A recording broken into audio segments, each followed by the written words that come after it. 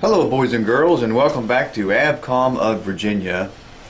You're looking at the PSA 2500C spectrum analyzer. We've gone over a few of the different tools available. Today we're going to talk just a little bit about changing the dBm reference level.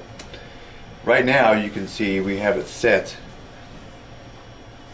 on 50. You can click this button right here to change it from 50 to 10 to 30 and then back to 50 to get you the full size of the signal. Over here on the right side you can see the increments of 5 dBm, negative 50 to negative 90, and a 5 division. For a more close-up view of the waveform, you can change the scale shown on the right side, and instead of being divided by 2, we can make it divided by, or 5, we can make it divided by 2 instead of 5. Just to give you a little close-up view.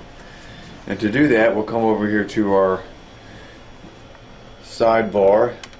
We will click the select button. That will bring up the tools menu.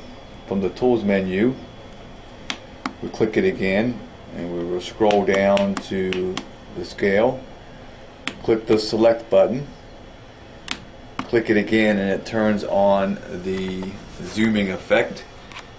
We can change the reference level now, just like we always did. There's 50, there's 10, there's 30.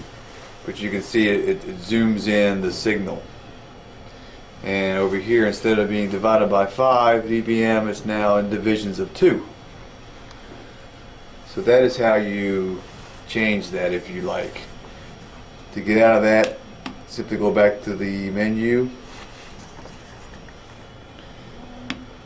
turns it off. We'll go back to 50, or minus 50 dBm. Again, minus 50. And then just roll back and get out of all the scales, and we're back to where we started. So that's how you can change and have a different scale for your reference level.